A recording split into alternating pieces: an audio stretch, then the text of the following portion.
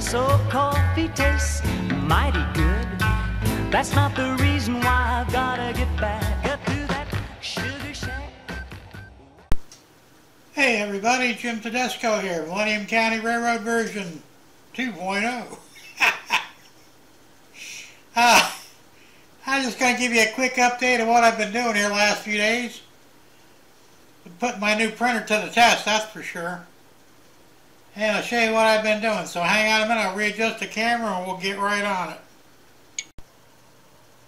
Okay, here we are, we're recording. So as you can see, I've been doing a lot of backgrounds.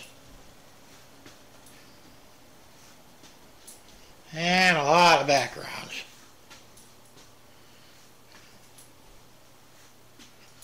I hope you're not getting too dizzy here. I'm trying to keep it as steady as possible.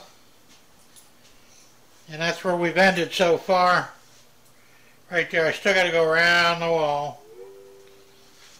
And back around here. And then I ended up here already. I tore down the old one. I didn't like it, so we went ahead and put up all new, I put up all new backgrounds. Now mind you, this is a lot of papers I printed. What, about like 40 sheets? Maybe more. I didn't actually count them, but there's a lot. And right to the end there. Plus, underneath, I did all that.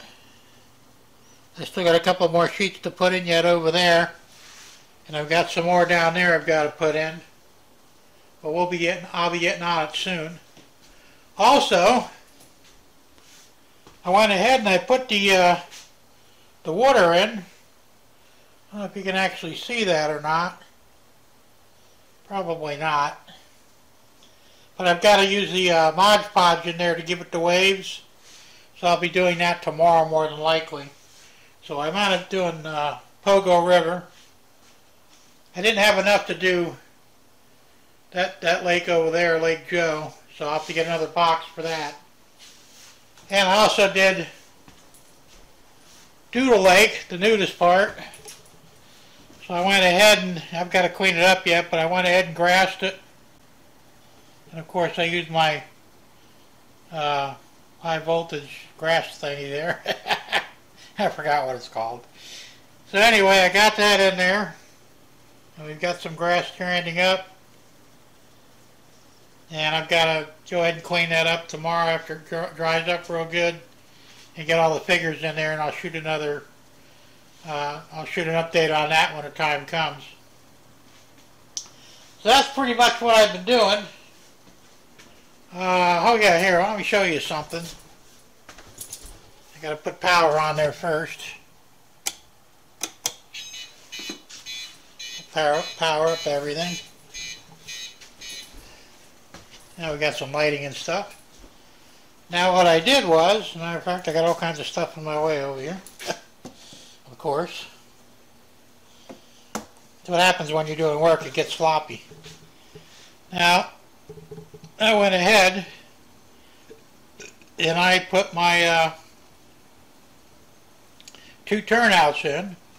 And I have the control switches right here. This one here, which I've got my finger on, as you've seen, will control this one. And it works pretty good. And over here, and the other one.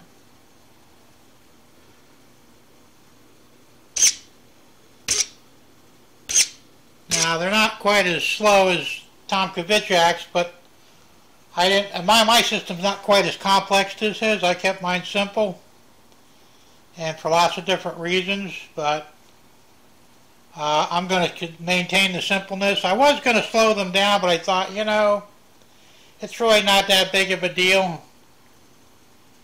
And I really couldn't figure out how, to be honest, I couldn't figure out how to code it in to change the speed without going crazy. I'm not using relays, and you can't see any electronics that's underneath here in the drawer. And this is basically, it's an Uno board and the servo, and I've got a Uno board for each servo. Now, I'll be doing things a little differently with the servos next time, or with the board.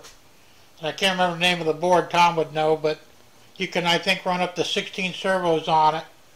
And since I've got a lot of turnouts over here, I'll be using that system to control all these turnouts. I've got 1, 2, 3, 4, 5. I've got 6 turnouts right here in this general area. And I don't want to be running 6 Unos. That'd be crazy. So I'm going to go ahead and use that thing, and then I'll probably use a separate Uno over there in the corner. And I can use an Uno for the 2 turnouts over here. And, well, I'll probably use nanos for this, actually. And I'll use a nano for this one over here, which is somewhat covered up at the moment. And like I said, I've been busy printing. Fortunately, I have a lot of glossy paper that I've been stockpiling for years. And I don't know if you can see this or not. I'm going to get my flashlight out. This new printer, I can't help but brag about it. I don't know if you can see that or not. Yeah, you can almost see the levels there. They're not down that much. And that's for printing all that stuff. And that's the original ink that the printer came with. Now, I did buy an ink pack on Amazon for $19. All 4 colors, 65 milliliter bottles. Actually 70 milliliter bottles. I bought them just in case, but it don't look like I'll be using them anytime soon by the looks of it. So some of you wrote in and said, yeah, the printer's kind of pricey. But in the long run, it really isn't, because if you can print all this stuff, like I said, I haven't even dented the ink yet. Now my old printer, the old Epson, I would have gone through 4 tanks to do 4 cartridges of all 3 colors to do this. And 4 cartridges is around $40. So you're looking at $160 worth of ink. Well, you damn near paid for the printer with that. Now here I've got the ink that came with the printer for $200. I'm still running with it, and according to the specs, you can go ahead and print 4,500. That's 4,500 sheets of paper with each color tank. That's a lot of pages. And 7,000 on the black. So anybody who thinks that printer's too expensive isn't thinking right. So trust me, if you're going to be doing any kind of printing on your layout, and of course it's good for other things too, it's not just for your layout, but I mean, a lot of guys are printing their own backgrounds because backgrounds for the layout are very expensive. And my reason to do, actually, these pictures you're seeing here is, let me grab one. My wife just took this picture up in Plant City when we went to the train show. And I just reverse every other one, which is easy to do with the editing program. So I'll print like 5 of these at a time, reverse it, print 5 of those, and the reversed ones look similar. So this way it molds together better. It's a little complicated to do this. And you see, if you put them together, and then the other way,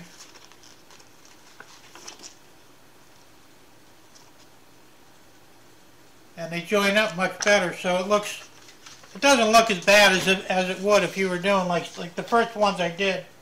I didn't like the way it came out, so I tore them all off, and I wasted a lot of ink on that too, by the way. But that was with the old printer. This new printer, man, I love it. It's just great. And I doubt if I'll use all the ink in that cartridge in the next year or so.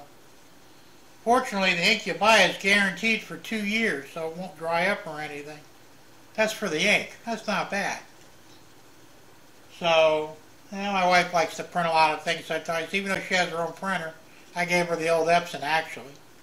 And plus, I got a laser in the house that I use primarily.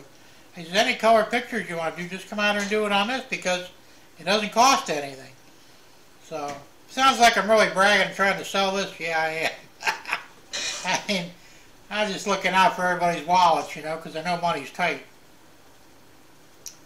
So it's important to save money where you can. Let's see what else is going on. Like I said, I poured the river. Now, I got to buy another box of that stuff, and I probably have to wait till next month because that's 20 bucks a box. Because I got just a tiny little bit left in the original containers. And that's not going to be enough to do Lake Joe.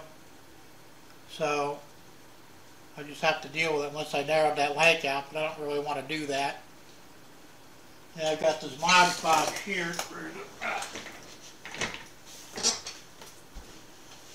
I bought this about a year or so ago. It's still sealed in the container. And this is the mat, so it'll be perfect for that. Still got the seal on it. You don't use much of this anyway. You just take and brush it. And then you take the airbrush, don't put nothing in it, you just run the air to give that wavy effect. And it works beautifully. I actually did it down in Naples in my old layout. And I was really pleased with the way it came out. So I'll be doing the same thing on this. Of course, I'll only be doing the two rivers. Due to lake, it's a lake, and a lake should be smooth, so, you know, we're not going to do it with that. And of course, I'll have the nude set up on that lake. We got to get some brush up and trees and shrubs and all kinds of stuff so they can hide it a little bit. But that'll come out pretty nice. So we're moving right along. And that's the way I like to do things, right? So I've got a lot more electrical work to do yet. Like I said, the other ones, I'm not in a big hurry to do them. But I'll get to it soon. Let's see, is there anything else going on? Not really.